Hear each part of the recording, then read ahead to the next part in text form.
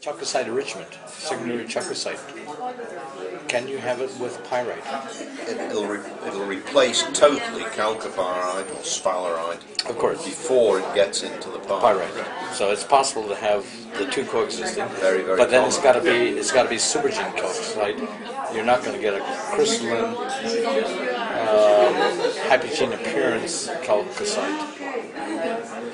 Well, I mean, you've got this issue of this hypogene enrichment at the base of lithocaps, and if you just look at a sample, almost indistinguishable. So I mean, it's a serious issue. When you're at shallow levels, I mean, if you're looking at a deep system, which is hundreds of meters below the surface, then there's no argument for it, because there's no supergene effect at all. But it can be tricky when, this is the case. It's still not resolved what's really supergene and what's hypogene. We know there's both, but to be actually say that's... But you've seen it down, because at Canaan there is supergene chalcocite down there. I can follow the long structure, so I know absolutely that it's supergene down 700 or 800 meters. Yeah. No, that's below right. the present surface, not paleosurface. God knows what that was. Yeah. Below the present surface. So these are drill holes going down there, almost a kilometer down. Yeah. No, And it's supergene. Yeah. But is it sooty chalcocite? Yeah. It is very clearly distinguishable sooty. Well, but opposed that's to- what he's talking about. There's a huge gray area here. I mean, one person's sooty is somebody else's. All I would say is that it's definitely a textural rim of chalcocite on pyrite. So at least the timing relative to pyrite is clear. The timing relative to supergene, i.e. modern weathering or later weathering versus hypogene, that's a tough one. Yeah, you've got to bring other things into play, really, to crack that. It's very difficult just in a hand sample.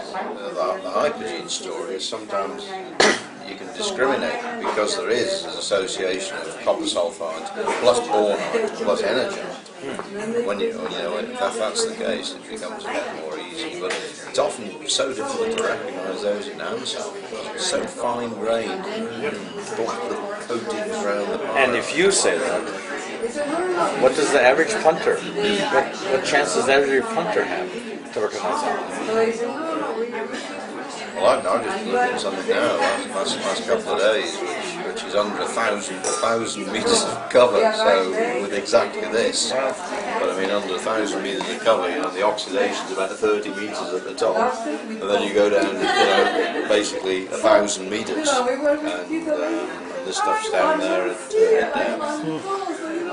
19-metre drill holes. So what possible economic target is there at 1,900 meters? Well, that's a very good question. I mean, I have this conversation all the time with clients. They're saying, well, you're drilling here, and I can certainly describe for you the possibilities of there being something there, but let's revisit economics. If there's something there whose top is at 800 meters, I mean, what sort of grade do you have for this to be economic? Yeah, certainly 1.5%, that's for sure. At the very least. Well, that's right. I mean, it isn't just the metallurgy that might be wrong. The thing you develop The mechanics of huge lead time on these these big panel block caves, and then it doesn't work. If the stope doesn't come in, you're in trouble.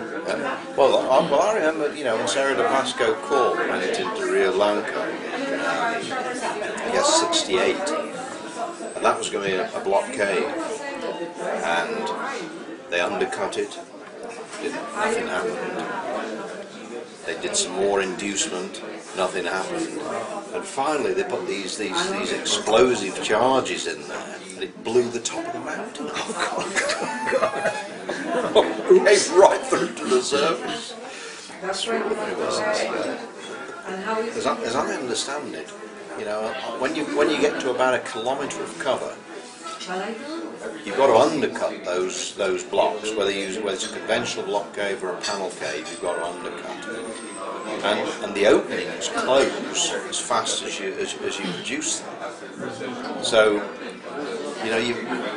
you can't operate underneath the column of rock that you want to cave, because you're talking about 600 or 700 meter vertical intervals that you're going to bring down. Some of these caving guys reckon that all that's just going to close up the undercuts, and you know you don't have time to get the stuff out. That's so fast.